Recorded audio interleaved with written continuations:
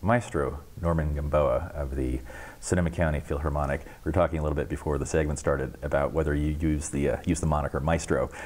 Too heavy-handed, or I think it's cool, but well, I tell you, it's kind of a title of respect, I will say, but it's mostly used as an old-fashioned kind of way to refer to the conductor. Nowadays, we're trying to be a little bit more approachable, and I think the maestro title sets a little bit a distance between what we're trying to really accomplish. So I personally try not to use it as much. So I should probably lay off on the maestro? You can use it whatever you feel more comfortable with. I mean, it's a good Starbucks name. When you go to order a coffee and they ask you for a name, you can say Maestro. Well, I'd never thought of that. That could be a good use for it. There you absolutely. Go. So you've worked with a number of orchestras, but if you could walk me through what defines the Sonoma County Philharmonic. What is a philharmonic versus symphony orchestra? Well, those are archaic terms that are really just used exchangeably nowadays. They really don't mean anything in particular.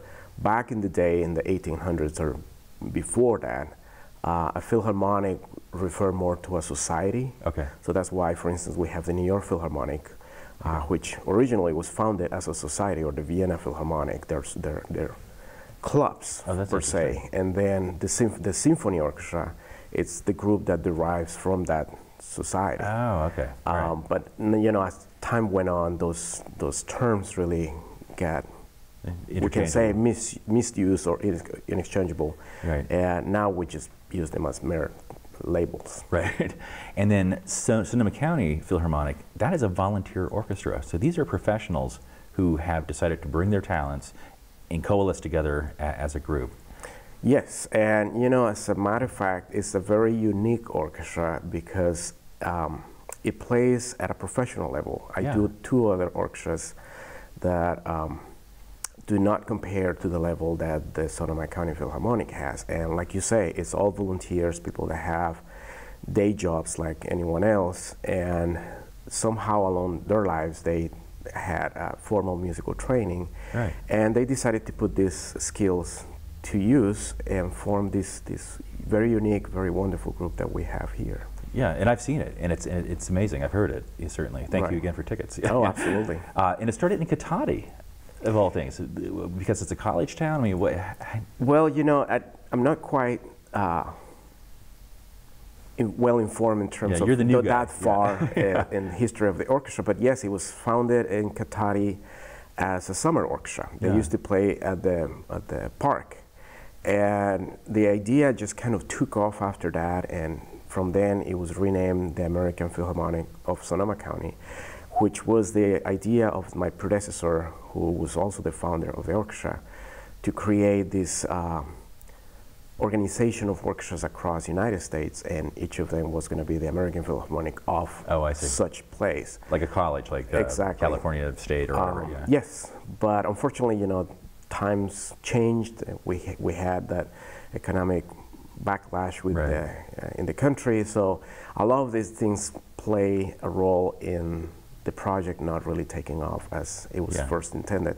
So anything in the arts, really. Exactly. Absolutely. So we ended up with just the Sonoma County branch of this idea, and later when he stepped down, we thought, and I came in, of course, we thought we needed to be more in touch with the region that we are involved. Right. And therefore it's the Sonoma County. So now you serve wine. So we will actually, we have a very popular wine raffle at every concert. So, I'm sure you do. So yes, we're still very much affiliated with the wine country. So for our viewers who aren't clear on the concept, what is conducting besides what they think it is? Right. Well, what people see, actually, they're mostly numbers. What a conductor gives to the orchestra are a lot of numbers. So that tells you that when kids are in school, mathematics play a big role in music. So we give a lot of numbers because music, it's all basically is a language of numbers. Right. The role of a conductor basically is to take all the different ideas on how the music needs to be interpreted and as bring written. it exactly. Yeah. So because you have in the Philharmonic we have about 62 musicians. Wow. Each of them is going to have an idea of how this or that piece has to be interpreted. So the job of the conductor is basically take all those concepts and bring them into one and say this is the way it goes because this is how I see the interpretation. That doesn't mean it's a dictatorship. Right. It's just a matter of conveying all those concepts into one and make it just one interpretation. And then I mean, for lack of a better term, you have to have a vision. You have to, I mean, you hear recordings of pieces and they're often distinct from one another in terms of their interpretation. Right. When you're dealing with all the ideas that the musicians themselves are bringing to the piece, and you're bringing your own concept, it's like directing a film. It sounds like you've got existing elements, existing talents, but you have to coalesce it into a whole, into one thing. That is correct. And for a conductor, it's very rewarding because back then when I was an instrumentalist, I only made music with one instrument. For me now, I used to play trombone. Trombone, yeah. Now, yes, exactly, this one. So now I say that I make music with all instruments, right, which is a different experience, and it takes a lot of preparation. I normally take time to study the background of the composer, background of the piece, the time when it was written. If you're doing something by a Russian composer, Shostakovich, you have that entire regime that played a role in those compositions, for instance. Or this weekend we're doing an all-American program with the Sonoma County Philharmonic, and one of those pieces is Porgy and Bess, selections from Porgy and Bess. So it's a radical work because it was composed at the time where race played a major role in history in the United States. So I have to look at all those factors that played an important part in how the composer thought of the music. Along with that, I have to kind of know what each instrument is going to do or is doing. So it's a lot of little pieces that come into play when it comes to conducting an orchestra, and it's not just simply being in front and moving my arms. Yeah, what we see is the result of a lot of work. Yes, exactly. We're with conductor Norman Gamboa from Sonoma County Philharmonic, and we'll be back in a second.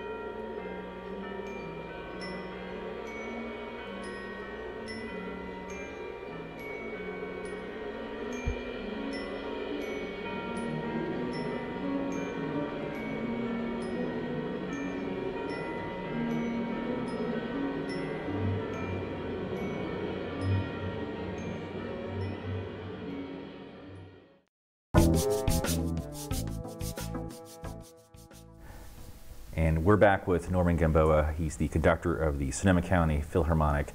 We're talking about what a conductor actually does, and thanks for walking me through that. But how does one become a conductor?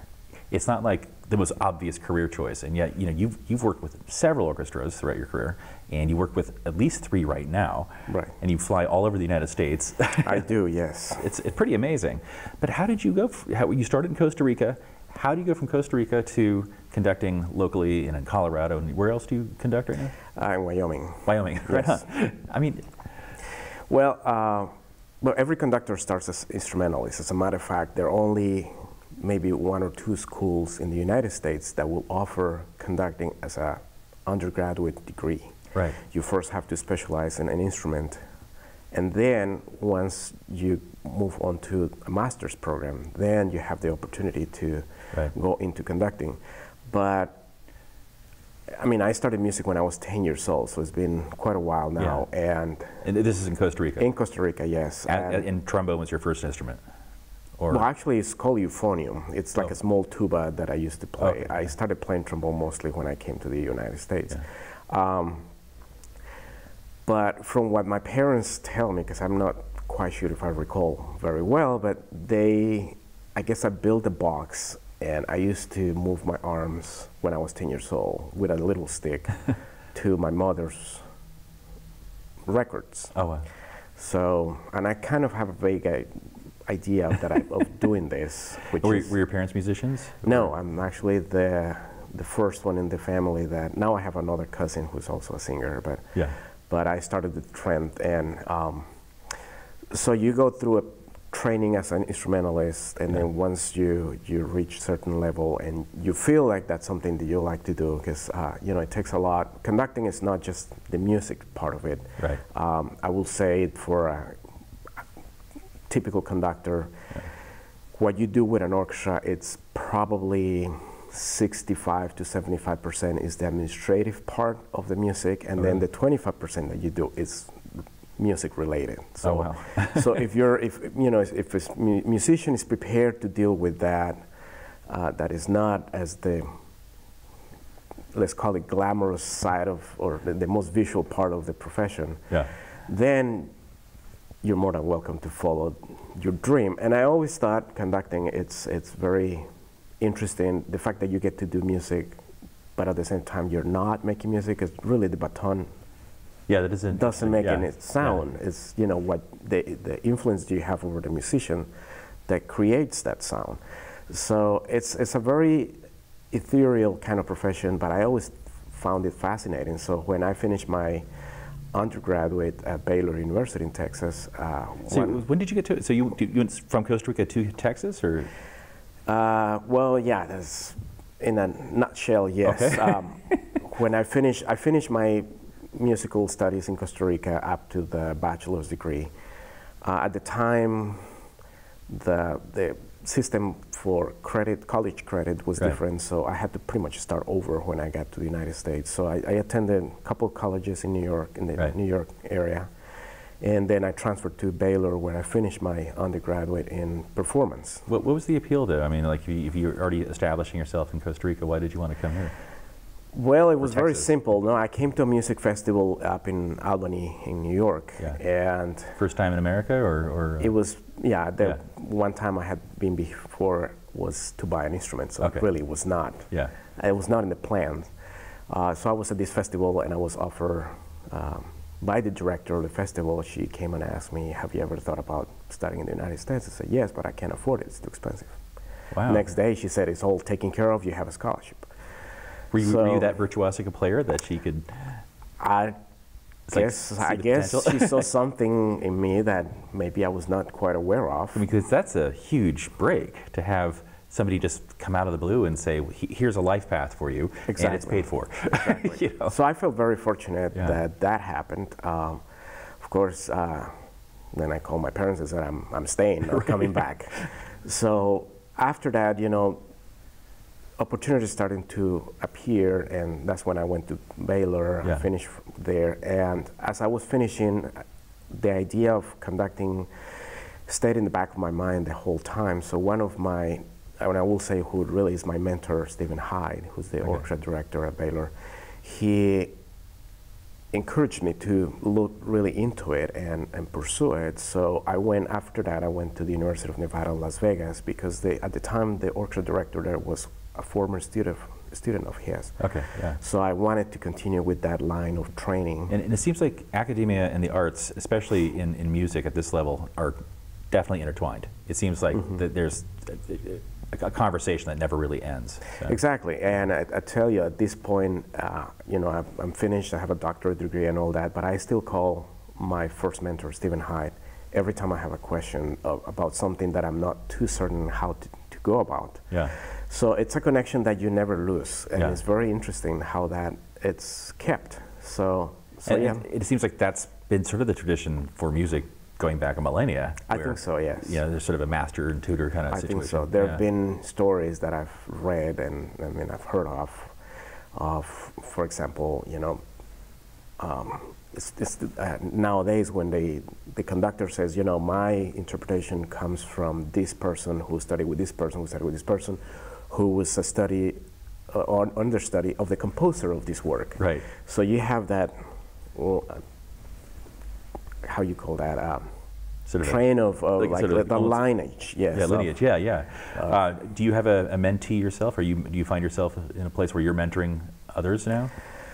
Well, I did teach for a while at a college in Kansas, so I have one student or former student who's now finishing his doctorate degree in North Carolina, I believe.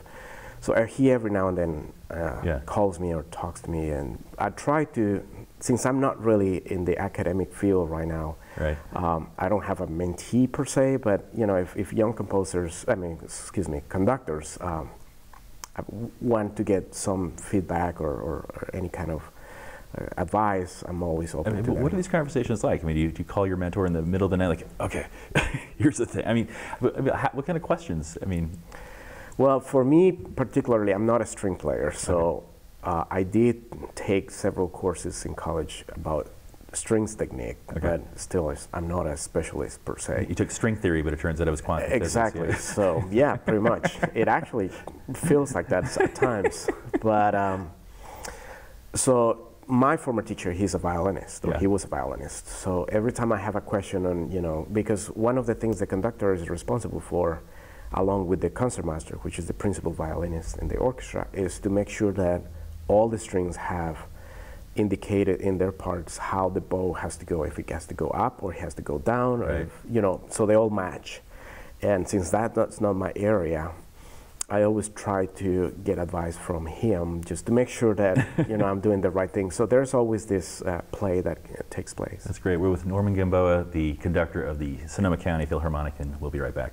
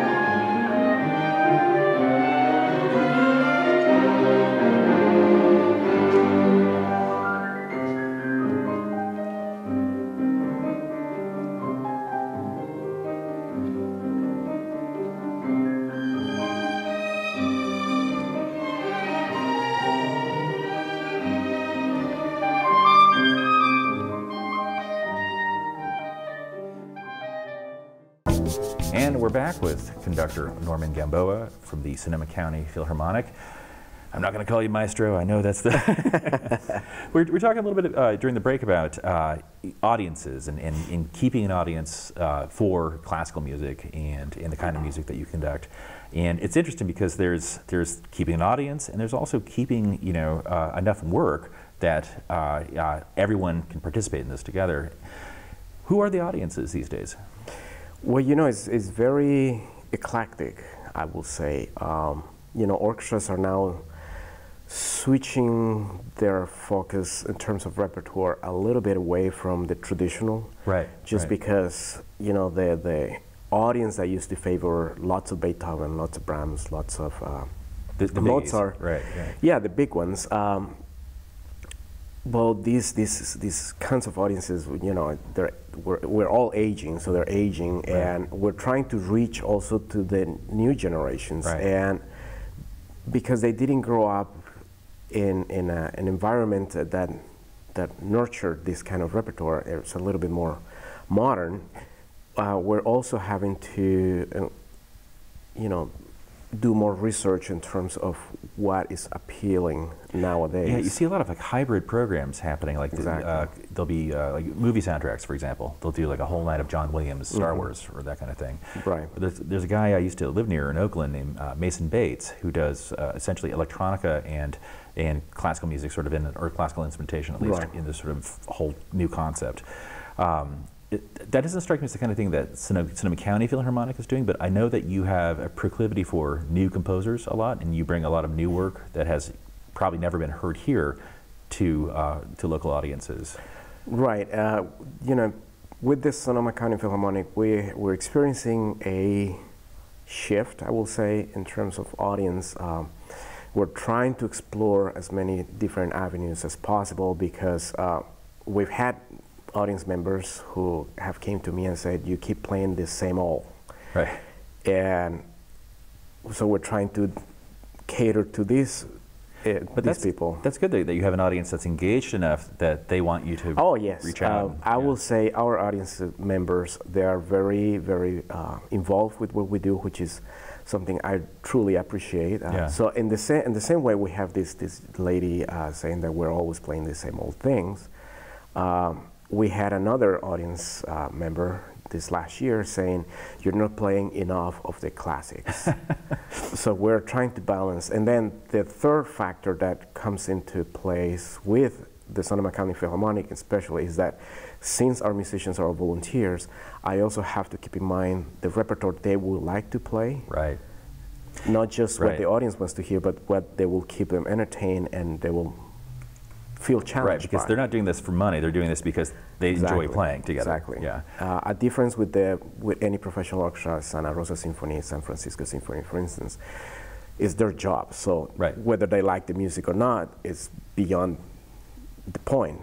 With a community orchestra or volunteer orchestra, what the musician does on stage and how comfortable or pleased he or she feels about it, it's very important. So it's a very delicate balance, and you know, I always take input from musicians. Okay, what do you like to play? What are you guys interested in now? Yeah.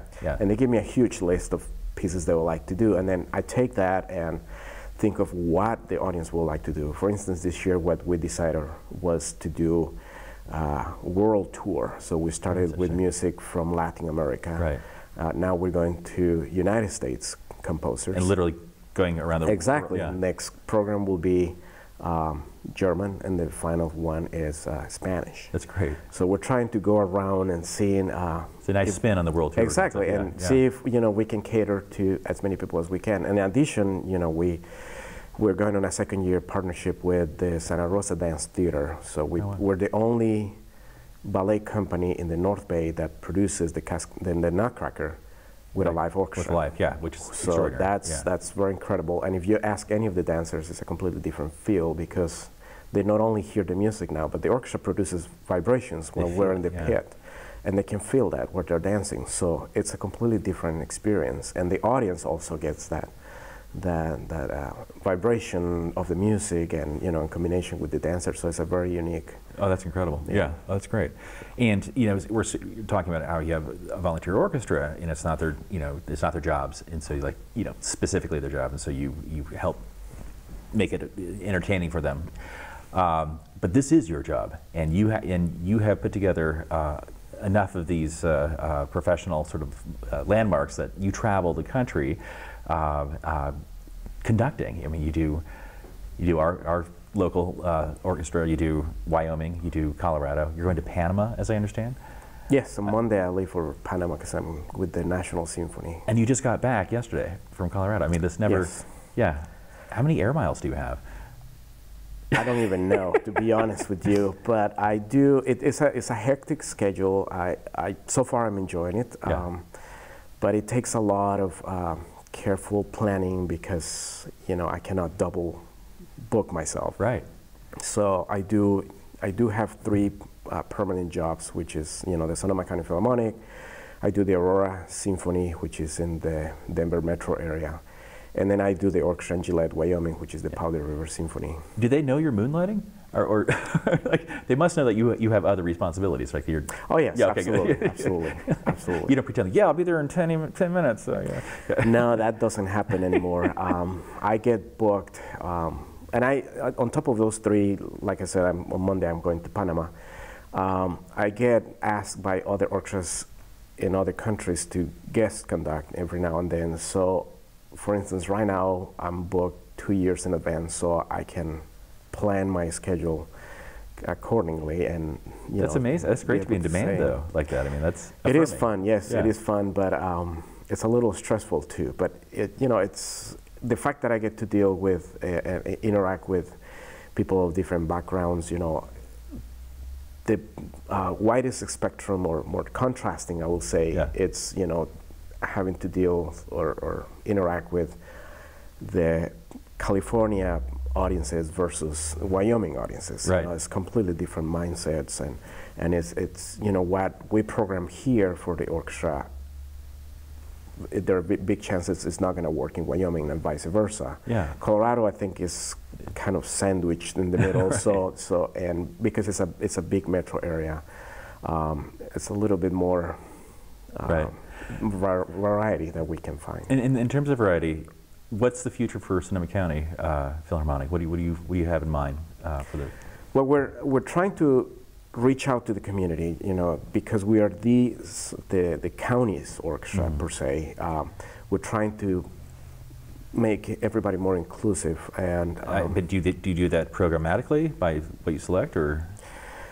We're trying right now through partnerships. Like I said, we're working with the ballet company. This year we started the children's programs in a different fashion than, for instance, the Santa Rosa Symphony does it. We're working with, what is it called, the Community Action Partnership of Sonoma County through their affiliates. One of them, which is our biggest liaison, is Via Esperanza Centro de Educación. Right.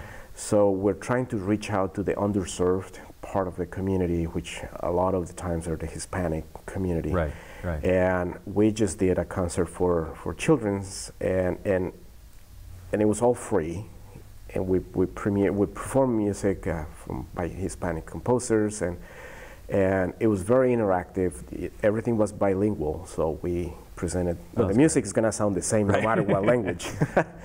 But the presentation itself was bilingual. We had one of the city officials who's Spanish, Efrain Carrillo, do the Spanish narration, and then we had another friend from KBBF radio to do the English narration, and so it was a fantastic experience for the kids and for us as well. So we're trying to work as much as we can with the community to reach out, and it's not only a matter of projecting the orchestra out to the community, but trying to educate the new generation, especially these underserved or kids. Bring them in.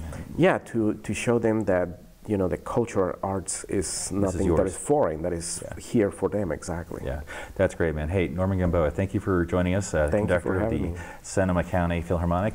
Come back. Thank you so much. Come back. Absolutely. It'd be great. Thank you. Appreciate it. Thank you.